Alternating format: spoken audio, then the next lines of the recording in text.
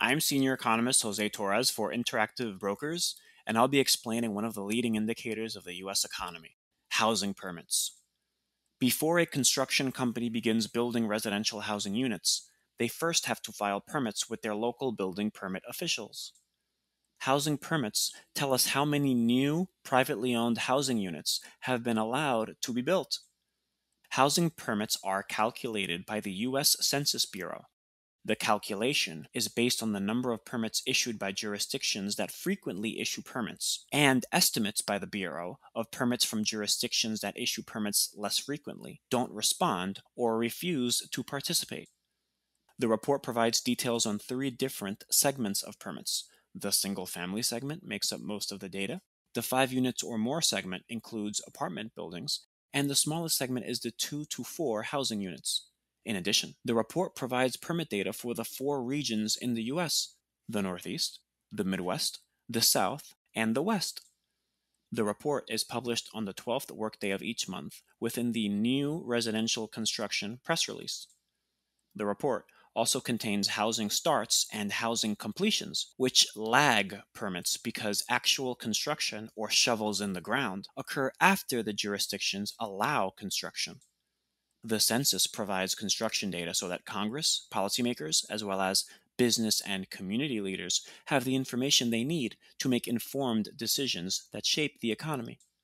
The report helps to gather or provide information surrounding difficult or hard to gather topics, such as the size and breadth of the real estate sector.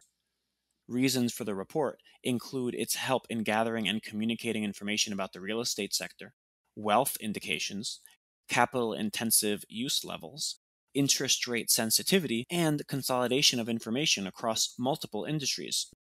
For example, to build a residential unit, you typically need authorization from your jurisdiction, financing from a bank to pay for the land, materials to build, labor to put the materials together, and durable appliances to go inside the unit once building is complete.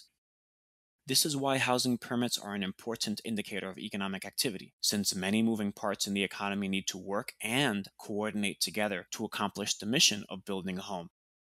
If housing construction is robust, a positive sequence of events is likely to be felt across the economy, and gains across many economic data points are expected to occur.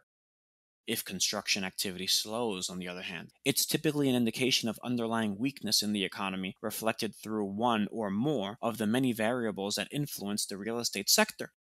If the real estate market slows down in the U.S. like it did during the 2008 financial crisis, it will likely reflect through slowing economic growth and weakness across many economic data points.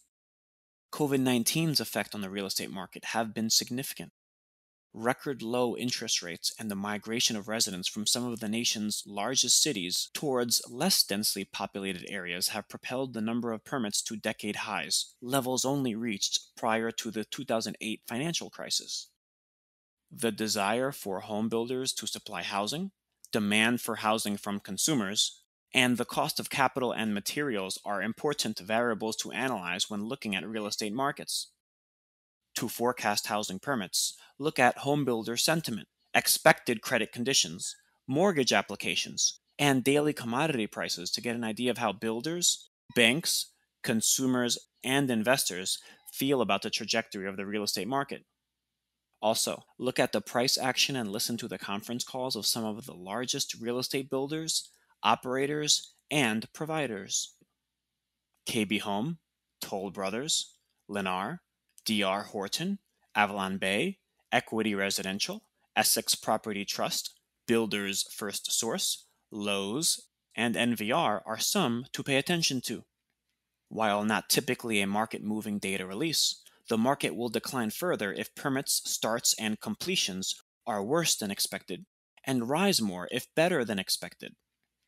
More housing construction means more economic activity and an environment that will likely benefit stocks globally. For a large portion of the world's population, buying a home is the single largest transaction they'll ever make.